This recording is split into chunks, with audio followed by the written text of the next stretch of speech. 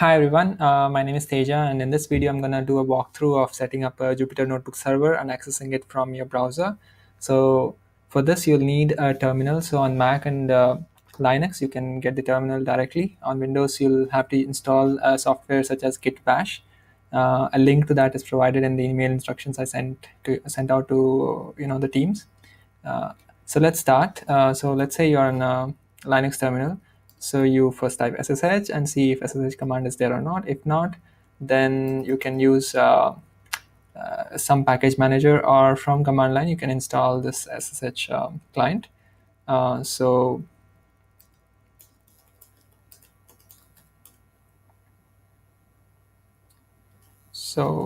okay. Maybe I should. Okay, I think the last part is getting cut off, but it's fine. I'm just installing SSH right now. Once it's installed, we'll try to log into the server. Okay, so while we wait, one of the important points which we'll see towards the end is that we'll try to log into the SSH into the server without the use of a password. Okay, so SSH client now is available. So let's SSH. So SSH -p stands for port. So let's use team 6 credentials, 10.1.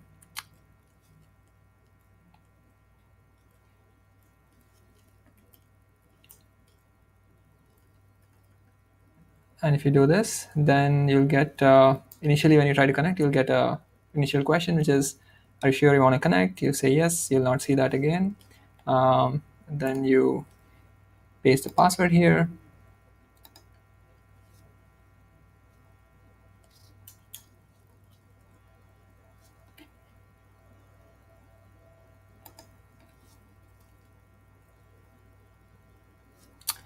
Okay.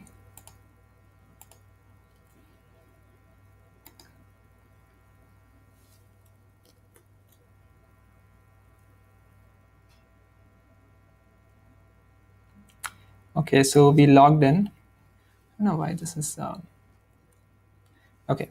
So we logged in, and so this is what you'll see. Some information, maybe system restart is required. So you can see that you have logged in. Who am I? It'll tell you that this is your username, team6. And for example, you can also check who all is logged in. So with a command like W, so you're the only person who's logged in. So we've logged in. So what is the next steps? Let's see. So step 3 would be, now if you look at this, I have an installer, Anaconda installer file here. And also we would now want to do two things. One is to install Anaconda, which is by just doing /Anaconda. And it says, okay, review the license. You press enter, go through the license, and you agree. And it says this is the location that we're going to install it. You can press enter, and it'll take some time to install. So in the meantime, you can do another thing. So I have another terminal open to the same, where I can again SSH into the same thing. So SSH -p.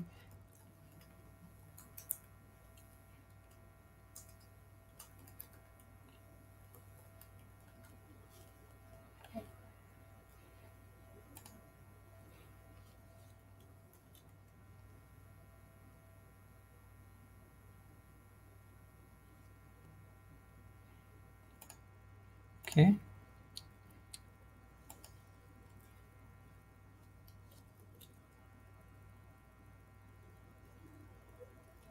Okay, there's some.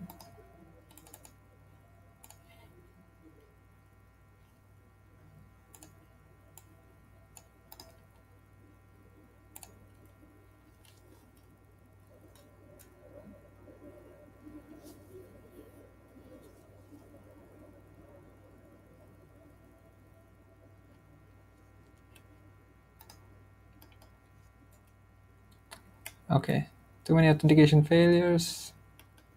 Let's see. Okay, we connected again. Let me just shrink the terminal a little bit. Okay, so there's a two different logins. We actually don't. Okay, we actually don't need it, but it's okay. So this got completed. You can press yes, and you want to install Microsoft VS Code. Probably no, and that's it. So we have now, we just had the installer before, now we have an Anaconda 3. And if you type Python, okay, type which Python, you'll see that the location of Python script is still user slash bin slash Python. To change this immediately, you can do a source dot bash, I guess bash rc. And then if you do a which Python, you'll see that we are now looking at Anaconda's Python. So if I type Python here, you'll get Python 3 by default. So that's good. And now what we want to do is two things. One is to start Jupyter Notebook. So that for that we had this command, which was so let's do two things actually. Um, so let's create a password for Jupyter Notebook. Okay. So I'm gonna create a directory called .jupyter, and then I'm gonna type Jupyter Notebook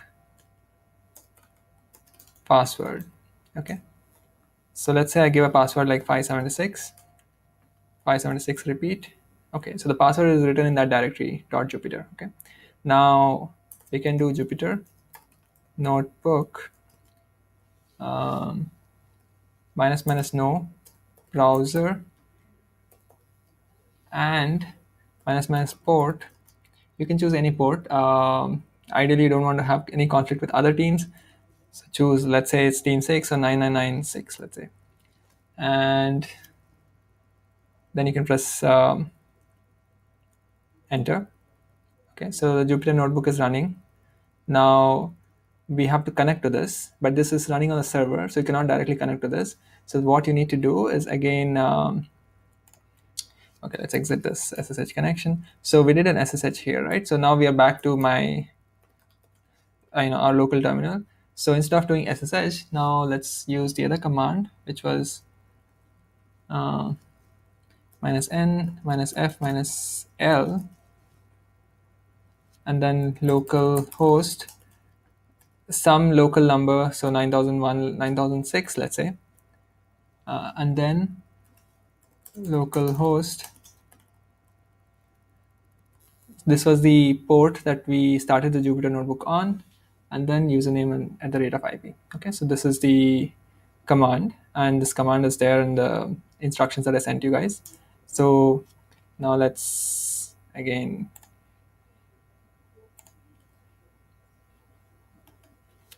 paste it.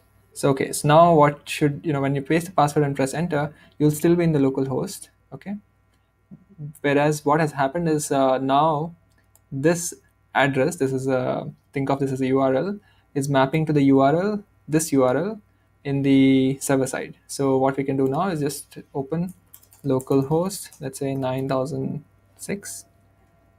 Okay, so now you got the Jupyter Notebook interface. You can,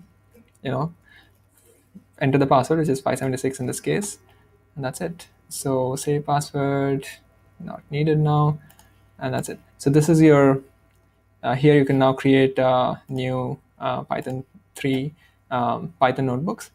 Another thing that you can do right now is actually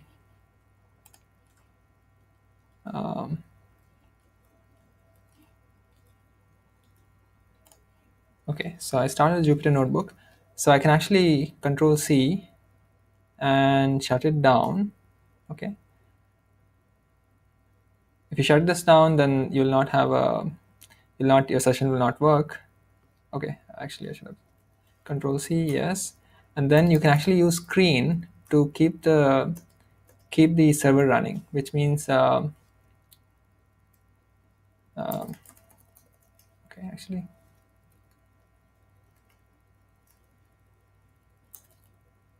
okay, Jupyter notebook.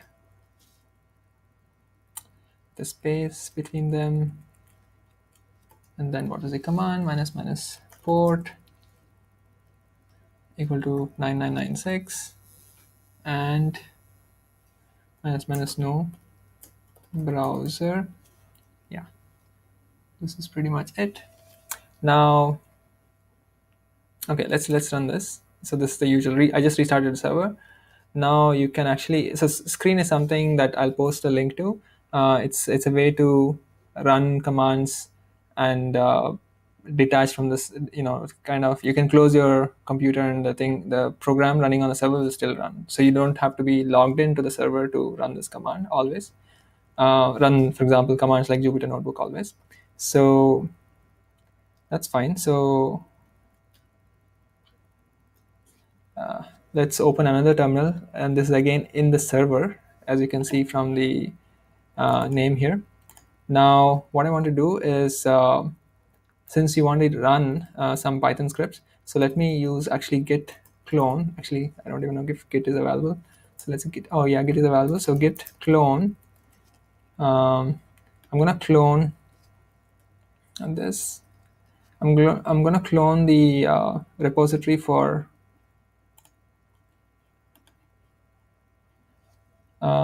the course web page actually, which will give me all the Python scripts. So let me just call it, for simplicity, I just changed the name, but this is essentially a repository. It has various things, but just go to 576 and you'll see that it has all the Python scripts. So what does this mean for me? I can just go to, this is my local browser. I'm looking at, I just created this folder, right? CDS. I can click on it and go to 576. And here you can see all the commands. So let's go to feed forward network classifier example. I can open this. It opened it. And I can try the first time if I run, some things may not be available. Let's see. Oh, matplotlib and numpy are available through Anaconda. So I'm just, now these files are not available, data files. So to get those data files, you'll have to run, for example, there's this data linear classifier. So if I run this, I have the files. And this is the same data. So you can keep executing, shift enter. Of course, you need to understand what's going on in each step. So here I'm training the linear model, in this case a multi-class classifier. So that's with running the Python, running the Jupyter server, using the code, scripts available from our course website, and accessing it from our web browser and connecting it to the server, right? So now what I can do is, the Jupyter notebook was still running, so I can actually exit from the server and still it'll keep running. Okay, so that's fine. But what I actually want to do now is to SSH without password. Okay, so which is kind of critical actually. So for that, I'll make a directory called .ssh. Oh, it's already there.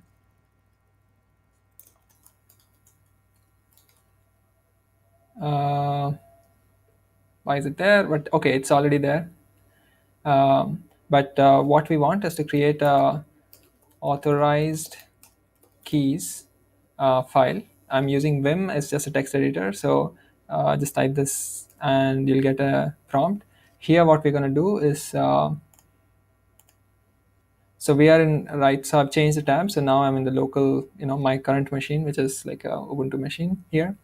So this guy doesn't have a .ssh folder. So what I'm going to do is do an ssh key gen to, I just executed this command ssh key gen and I'm pressing enter. I'm not really changing anything. What it does is creates .ssh folder and it creates two files. I mean, if this .ssh folder is already there, it'll create these two files, idrsa and idrsa.pub. So I can do .pub and get this part. Oops, I shouldn't have right. Okay,